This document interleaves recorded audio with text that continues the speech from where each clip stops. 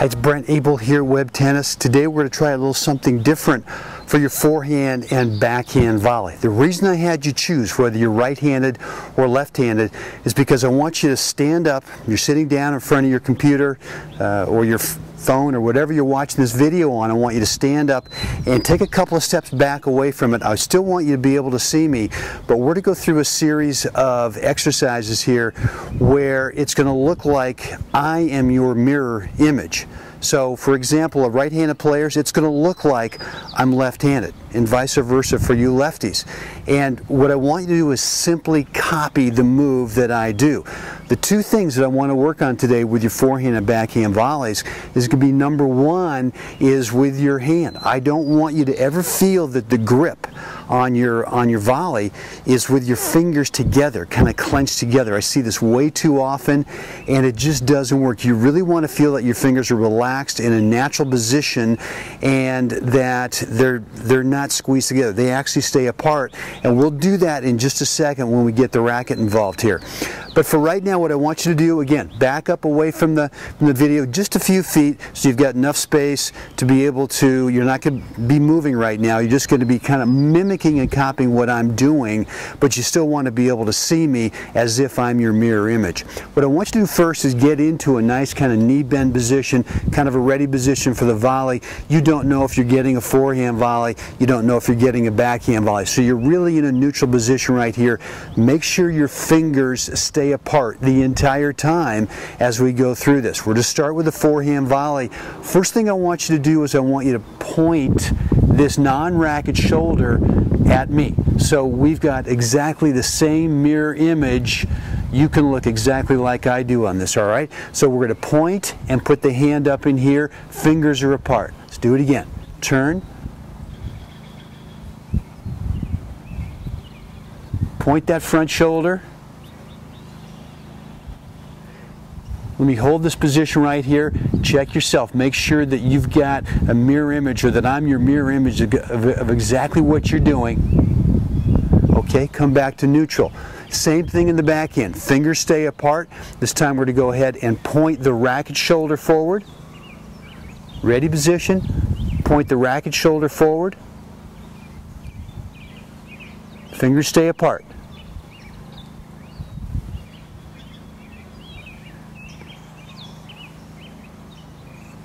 Okay, now we're going to switch from forehand to backhand. Point, point, point, point. We're pointing that front shoulder forward as if we're pointing it at the incoming ball. Our head's not doing a lot of moving. We're not over here, not doing this, we're not swaying back and forth. Everything is staying on an axis right here. Follow me. Fingers stay apart. Knees are bent.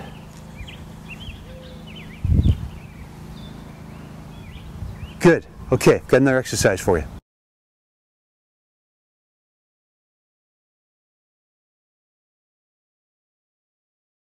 Let's try this now with a racket. Exactly the same drill, trying to mimic, trying to feel the same things we did without the racket. And those two things are going to be, number one, your grip. I want to make sure you don't have this grip where you've got your fingers clenched together this way on the handle. I really want them to feel like they're slightly apart from each other, the same way you felt here and here on the forehand and the backhand volleys. And again, we don't need to apply any grip pressure at all. We're not going to be hitting tennis balls obviously on this, so this is simply going to be the same exercise in terms of fingers are apart, and we're going to point the shoulder, we're going to point,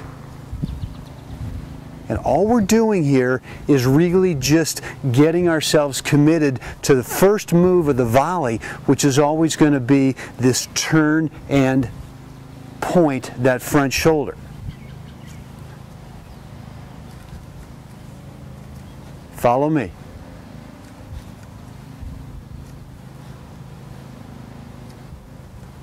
Let's do it slower.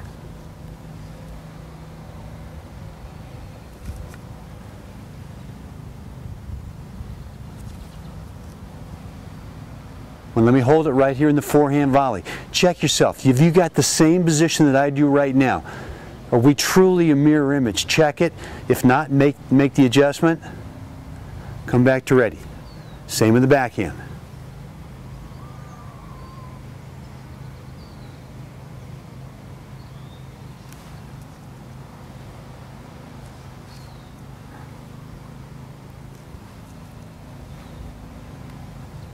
Okay, you can do this every day, 2 to 3 minutes, and I'm guarantee you, once you start to get the feel of copying what I do on this turning, and making sure that your fingers stay apart, they stay open, that after a while you're going to feel so comfortable once you get out in the court.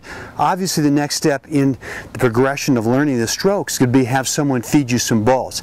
Make sure that if you're on the ball machine or someone is feeding you balls, that you have enough time to get here first, volley. Get here first, volley. You don't want to be rushing this at all. You really want to try to mimic and copy what we've been doing on this video. Okay? Hope this has helped. Any questions, any feedback, any comment, right below in the comment section. Have a great day out there.